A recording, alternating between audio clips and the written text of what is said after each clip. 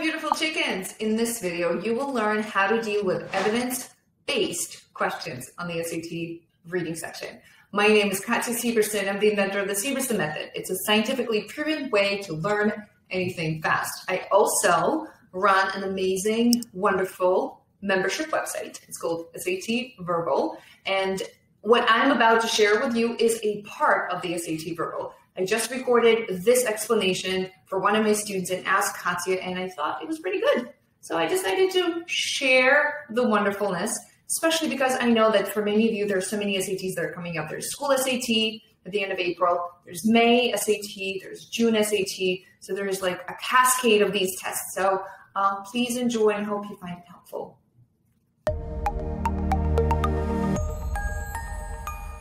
Hello, my chicken. This is your first question in Ask Katya. I'm so excited to help you improve your SAT score. So here's what you've asked me. You've asked me about question number 2. And because this is a line reference question, or the way we call these questions in SAT, this is an evidence-based question. You can't really solve 2 without solving 1. So these 2 are together. And in the event that you may have missed the lectures on evidence-based questions, just want to quickly teach to you how to approach them. And most importantly, why is SAT so obsessed with evidence? Because these evidence-based questions are unique to the SAT. You're not going to find them in ACT. You're not going to find them in other standardized tests. Why evidence? Well, evidence is a really important concept for your ability to make judgments and think, and your logic and reading comprehension. So let me try to explain it to you on a real life example. Hypothetically, let's just use these flowers. Let's say a bouquet of flowers was dropped off for me at the doorman downstairs. The doorman calls me up and says, Katya, someone left the flowers. I come downstairs. There is no card. It's unknown. We don't know where they came from. When I come up with the flowers, my boyfriend looks at me and like, where are the flowers from? And I say, I don't know. And he doesn't really believe me. He's like, what do you mean you don't know? So he heads downstairs and he asks the doorman for evidence. He knows that there's a security camera above the entrance, and he asks them for specific footage of the security camera. And that footage, that evidence, has to include 3 specific components. It has to be from today. It has to have a footage of a person dropping off these specific flowers. So the doorman, they said, oh, sure, we will look at the footage. And let's say they give him 4 different types of footage. First footage, A, has a man dropping off on today's date. It's a man dropping off a box. My boyfriend looks at the footage and he's like, no, I wanted a footage of a man or a woman, whoever, a person dropping off these specific flowers. So that would be a wrong answer choice on the SAT. Answer choice B was a footage of a person dropping off red flowers. And then he looks at it, it's like, no, that's not good. I wanted these specific white flowers. Then there will be a footage of a man dropping off white flowers, but those were for Jody, not for Katya. So that would also not work. And the 4th footage that he looks at, it's a person dropping off these specific flowers for me. That would be perfect evidence for him. How is this story now relevant to the SAT? In a major way. Let me teach this to you. So in order for you to come up with the 3 components, you need to see in the footage or in a sentence, you need to first obsess over this question. This question is pretty tough. So let's come up with 3 things that need to be present in the evidence. Should we have a narrator? Absolutely, because over the course of the passage, narrator's attitude. We have to have narrator speaking. Number 2, should we have attitude or emotions? Absolutely. And number 3, we should have some kind of a shift. We should have a change present. So we should have a narrator, his attitude, and change present. And the way I like to solve evidence-based questions, I always solve them from the back. So I go here and I look at 10 to 12. Let's take a look. In line 10 to 12, it says, for years, for a lifetime, the machinery of my destiny has worked in secret to prepare for this moment. Well, do we have a narrator? Yes. Do we have an attitude? Well, sure. The machinery of my destiny has worked in secret. to prepare me for this moment. So maybe he's like, it's so secretive, it's so hidden, maybe clandestine.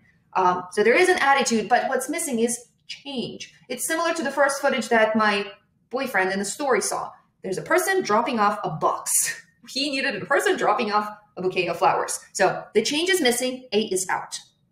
And we can easily dismiss C because it's from 42 to 44. Let me just read that to you real fast. And suppose you were to find it in spite of all, this wonderful place that everybody's so anxious to stand on. Well, this is missing the most important component. It's missing the narrator. It's not talking about his attitude. And when he says this place, this is a pronoun, which is pointing to something, and it's pointing to the North Pole. So definitely not C. And I know that your question was about why is it not B? Let me show it to you why it is not B. In B, line reference B, we have here, yet, in freely willing. Before I go any further, I want to point something out to you. The word yet represents a specific sentence relation. Yesterday, I was teaching a live class on sentence relation. So I know you weren't able to make it live, but make sure you watch the recording. It's so, so helpful. So here, there's definitely a reversal relation between nobody has succeeded in this thing. Again, what is this thing? The going to the North Pole. And many have died. Yet, in freely willing this enterprise, although many have died, still with my free will in choosing this moment and no other, when the south wind will carry me exactly northward at the velocity of 8 knots. So in my free will, when the wind will carry me, south wind will carry me northward to the north at the speed of 8 knots. And this is the main idea of the sentence. I have converted the machinery of my fate into the servant of my will. Is there an attitude here? Absolutely. I do this on my free will, and although many have died, I am choosing this moment and no other when the wind will carry me. And when I do that, I would have converted the machinery of my fate into the servant of my will. Do you see all three components? I see the narrator, I see his attitude, but I don't see a change, hon. When I go with my free will, I would have converted my machinery of my fate into the servant of my will.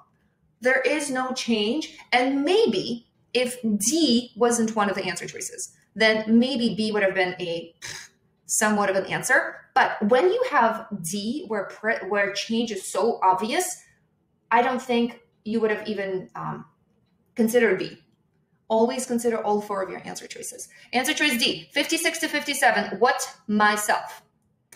What I am on the brink of knowing, I now see is not, ephemeral means not permanent, mathematical spot, but myself. I now see, what does that mean? When we say I now see, means that I didn't see before and now I see. What is he now seeing? That it's not some kind of a impermanent mathematical spot. Because remember how he's been talking about the machinery of his fate, and which was like a secretive thing that he couldn't understand.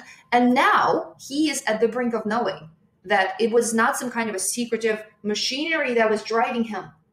It was himself. It was his internal yearning that was inside of him. So what do you see? You see a change. I now see. I now understand. And because this represents change, this represents all 3 components that you needed. It has the narrator, it has the attitude, and it has the change. So then D is aligned with C. Uncertainty of his motives to recognition of them. It's like there's this uncertain machinery, secretive machinery of my fate. And now, oh, I now see it's myself. So therefore, answer choice for question 1 is C, and for question 2 is D. I hope this helps.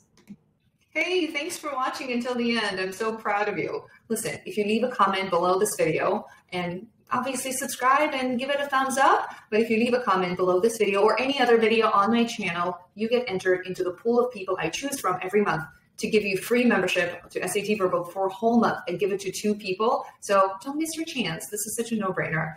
Just leave as many comments as you want. It helps me, but it also helps you. So I hope you will take advantage of it. Bye.